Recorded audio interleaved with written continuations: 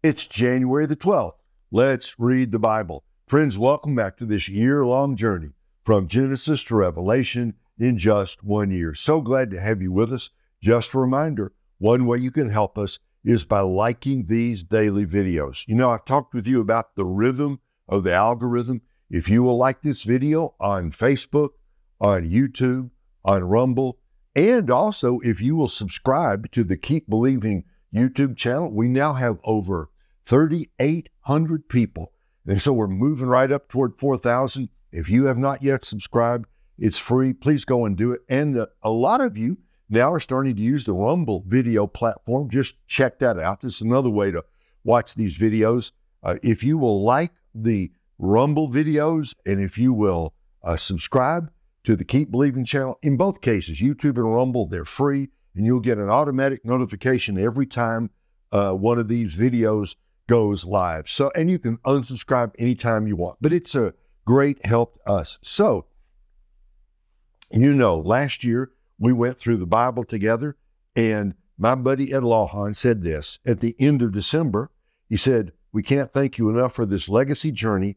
I've renewed my Bible bus pass. It's good for the entire year." Well, Ed, you and Sherry, welcome back on the Bible bus. Somebody else, Pam Bauer, says, "Hopping on with my husband for a return trip." I think it's a wonderful thing when you have gone through the Bible one time, and now you're going to do it again.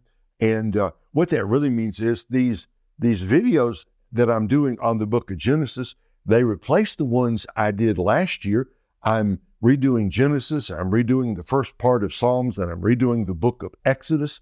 You'll see as we move through the year, some of them are from last year, some of them are going to be redone for this year. Doesn't matter. The point is, we're making this journey together. We're in the book of Genesis. Glad to have you with us today. We're reading Genesis 35, 36, and 37. In chapter 35, Rachel dies. In chapter 36, we get Esau's family tree. And by the way, a lot of names.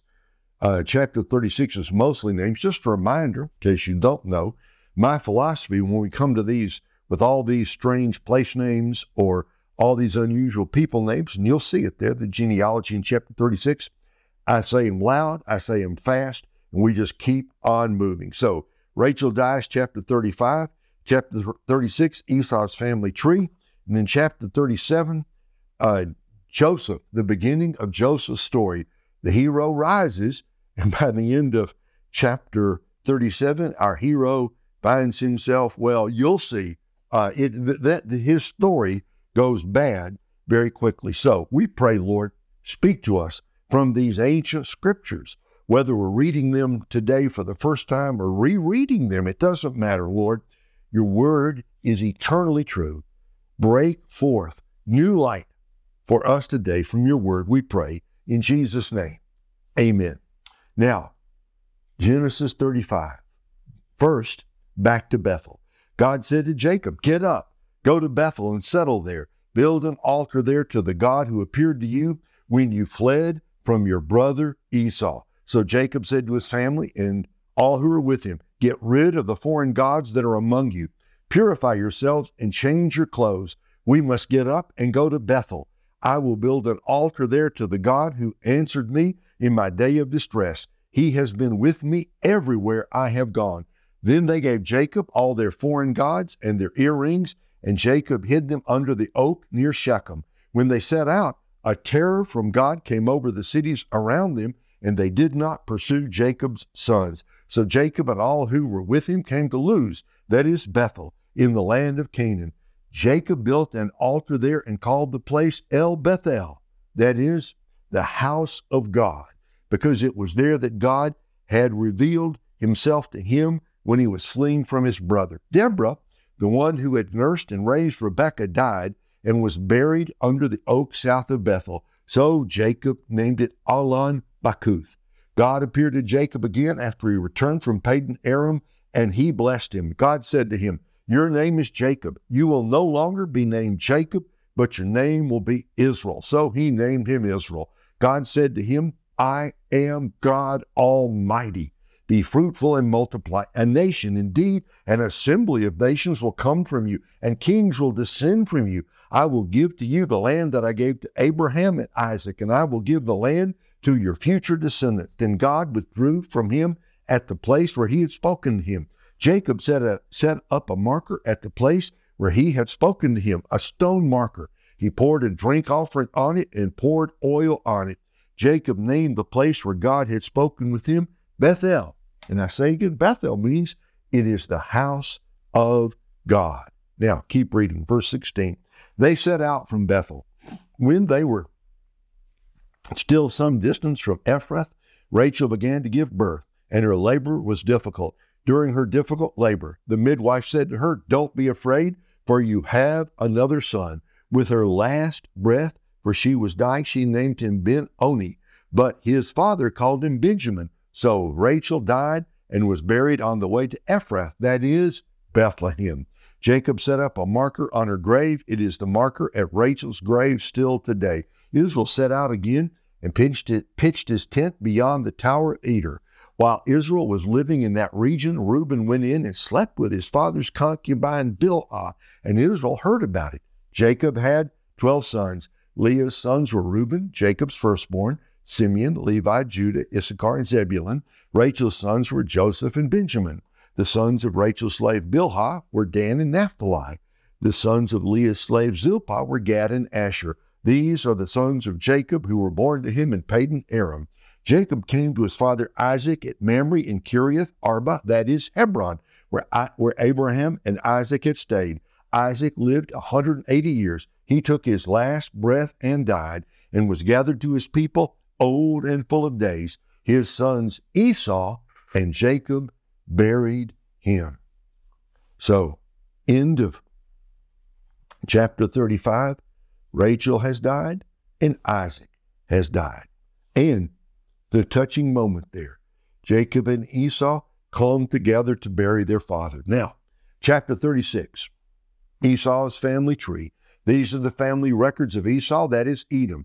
Esau took his wives from the Canaanite women, Adah, daughter of Elon the Hethite, Aholibamah, daughter of Anah and granddaughter of Zibeon the Hivite, and Basemath, daughter of Ishmael and sister of Nebaioth. Adah bore Eliphaz to Esau. Basemath bore Reuel, and Aholibamah bore Jeush, Jalem, and Korah. These were Esau's sons who were born to him in the land of Canaan. Esau took his wives, sons, daughters, and all the people of his household, as well as his herds, all his livestock, and all his property he had acquired in Canaan. He went to a land away from his brother Jacob, for their possessions were too many for them to live together, and because of their herds, the land where they stayed could not support them. So Esau, that is Edom, lived in the mountains of Seir. These are the family records of Esau, father of the Edomites in the mountains of Seir. These are the names of Esau's sons: Eliphaz, son of Esau's wife Adah, and Reuel, son of Esau's wife Basemath. The sons of Eliphaz were Teman, Omar, Zepho, Gatam, and Kenaz. Timnah, a concubine of Esau's son Eliphaz, bore Amalek to Eliphaz. These are the sons of Esau's wife Adah. These are Reuel's sons: Nahath, Zerah, Shammah, and Mizah. These are the sons of Esau's wife Basemath. These are the sons of Esau's wife Aholibamah, daughter of Anah and granddaughter of Zibeon. She bore Jeush, Jalem, and Korah to Edom. These are the chiefs among Esau's sons. The sons of Eliphaz, Esau's firstborn: chief Teman, chief Omar, chief Zepho, chief Kenaz, chief Korah, chief Gatam, and chief Amalek. These are the chiefs descending from Eliphaz in the land of Edom. These are the sons of Adah. These are the sons of Reuel, Esau's son: chief Nahath, chief Zerah, chief Shammah, chief Mizah. These are the chiefs descended from Reuel in the land of Edom. These are the sons of Esau's wife Basemath. These are the sons of Esau's wife Aholibamah: chief Jeush, chief Jalem, chief Korah. These are the chiefs descended from Esau's wife Aholibamah, daughter of Anah.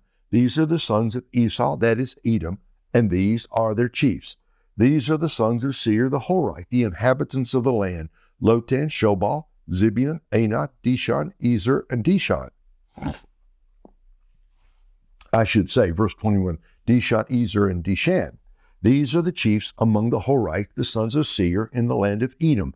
The sons of Lotan were Hori and Heman. Timnah was Lotan's sister. These are Shobel's sons, Alvan, Manahath, Ebal, Shepho, and Onim. These are Zibeon's sons, Ai and Anah. This was the Anah who found the hot springs in the wilderness while he was pasturing the donkeys of his father Zibeon. These are the children of Anah, Dishan and Holabama, daughter of Anah. These are Dishan's sons, Himdan, Eshban, Ithran, and Chiron. These are Ezer's sons, Bilhan, Zaavan, and Achan. These are Dishan's sons, Uz and Aaron. These are the chiefs among the Horites, Chief Lotan, Chief Shobel, Chief Zibeon, and Chief Anah, Chief Dishan, Chief Ezer, and Chief Dishan. These are the chiefs among the Horites, clan by clan, in the land of Seir. These are the kings who reigned in the land of Edom before any king reigned over the Israelites.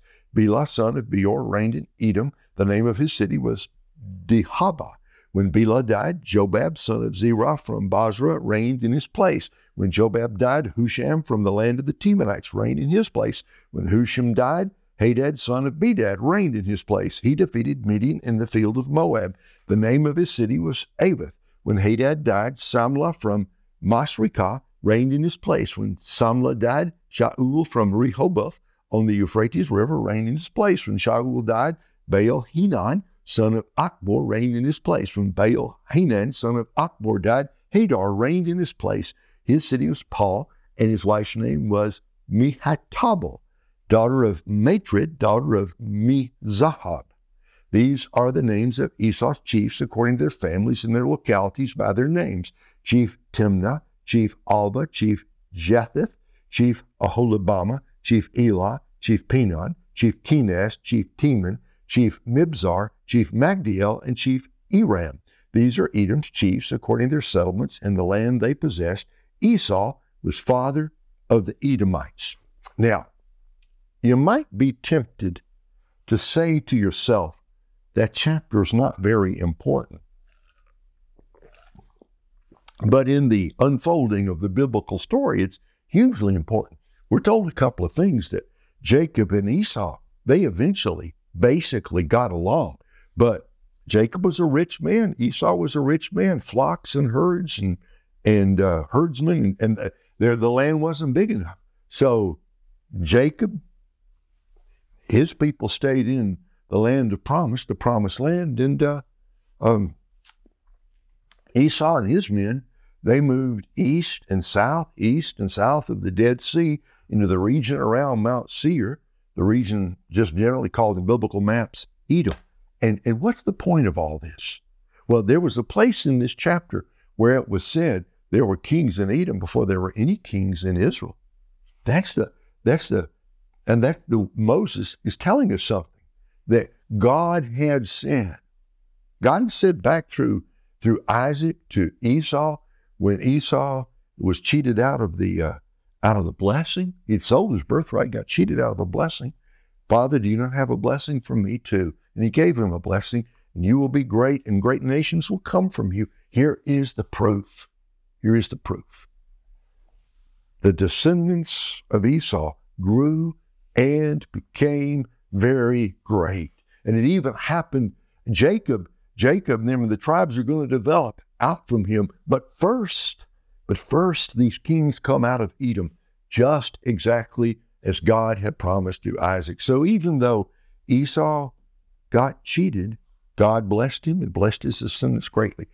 I'm stopping here because this is the chapter we would tend to skip over, and we shouldn't skip over it. It's proof God keeps his promises, even to those who feel they have been cheated in life. Here we go. Chapter 37. Jacob stayed in the land where his father had stayed, the land of Canaan. These are the family records of Jacob. At 17 years of age, Joseph tended sheep with his brothers. The young man was working with the sons of Bilhah and Zilpah, his father's wives, and he brought a bad report about them to their father. Now, Israel loved Joseph more than his other sons because Joseph was a son born to him in his old age, and he made a long-sleeved robe for him. Stop here to say you do understand. This is in the King James called the coat of many colors. There's a debate about how this should be. There's some unusual It's some very unusual and beautiful robe. He made a long sleeve robe for him, verse 4. When his brothers saw that their father loved him more than all his brothers, they hated him and could not bring themselves to speak peaceably to him. Then Joseph had a dream. When he told it to his brothers, they hated him even more. He said to them, listen to this dream I had. There we were binding sheaves of grain in the field. Suddenly my sheaf stood up, and your sheaves gathered around it and bowed down to my sheaf. Are you really going to reign over us? His brothers asked him. Are you really going to rule us? So they hated him even more because of his dream and what he had said. Then he had another dream. He told it to his brothers. Look, he said, I had another dream, and this time the sun, the moon, and 11 stars were bowing down to me. He told his father and brothers, and his father rebuked him. What kind of dream is this you have had? He said, am I and your mother and your brothers really going to come and bow down to the ground before you? His brothers were jealous of him, but his father kept the matter in his mind. His brothers had gone to pasture their father's flocks at Shechem. Israel said to Joseph, your brothers, you know, are pasturing the flocks at Shechem. Get ready. I'm sending you to them. I'm ready, Joseph replied. Then Israel said to him, go and see how your brothers and their flocks are doing and bring word back to me. So he sent him from the Hebron Valley, and he went to Shechem. A man found him there wandering in the field and asked him, what are you looking for? I'm looking for my brothers, Joseph said. Can you tell me where they are pasturing their flocks? They've moved on from here, the man said. I heard them say, let's go to Dothan. So Joseph set out after his brothers and found them at Dothan. They saw him in the distance, and before he had reached them, they plotted to kill him. They said to one another, oh, look, here comes that dream expert. So now, come on, let's kill him and throw him into one of the pits. We can say that a vicious animal ate him. Then we'll see what becomes of his dreams. When Reuben heard this, he tried to save him from them. He said, let's not take his life. Reuben also said to them, don't shed blood. Throw him into this pit in the wilderness, but don't lay a hand on him, intending to rescue him from them and return him to his brother. When Joseph came to his brothers, they stripped off Joseph's robe, the long-sleeve robe that he had on. Then they took him and threw him into the pit. The pit was empty, without water. They sat down to eat a meal, and when they looked up, there was a caravan of Ishmaelites coming from Gilead. Their camels were carrying aromatic gum, balsam, and resin, going down to Egypt.